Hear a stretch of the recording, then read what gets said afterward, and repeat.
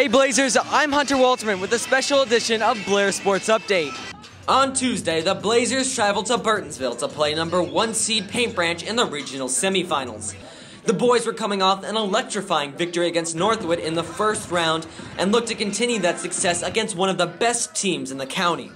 The Blazers came out strong in the first minutes of competition, passing the ball well to get open scoring opportunities and playing solid defense that limited the Panthers' shooting. However, as the first half progressed and Blair lost its offensive rhythm, Paint Branch found theirs, hitting a series of threes to take a comfortable lead that it would maintain for most of the game.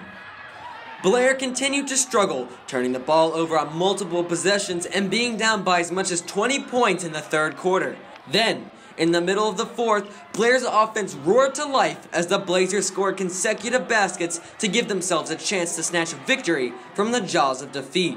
Blair would come within 2 points, but unfortunately it wouldn't be enough as the boys would lose a heartbreaker of a game 81-79 as they were eliminated from playoff contention. Even though it was a disappointing end to the season, there's plenty of reason to be excited about a boys team that's so young and full of potential. For BNC, I'm Hunter Walterman.